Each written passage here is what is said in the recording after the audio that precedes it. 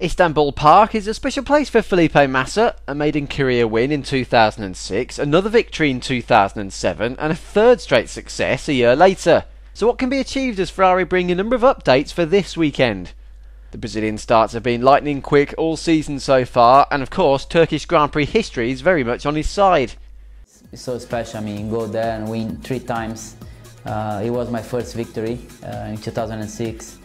And for sure your first victory is one of the most important, because you started, your nice career, having your first victory. But also the third time I won there in a row, it was very, very special as well. So it's a place I really enjoy to go to race, and I hope we don't stop on 3 wins. I hope we have more and we fight for this weekend.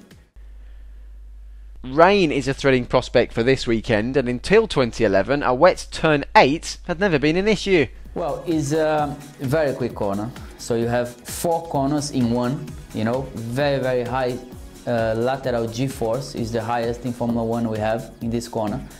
And to make this corner perfectly is not very easy, because I mean you have almost full throttle, you back off a little bit especially in the first part of the corner. You have some bumps in the middle, which is easy to lose the car. So to make the corner perfectly is very difficult, and this makes the corner very special. Ferrari currently have less than half the points of Red Bull, so whichever way you look at it, this is a very important weekend for Maranello.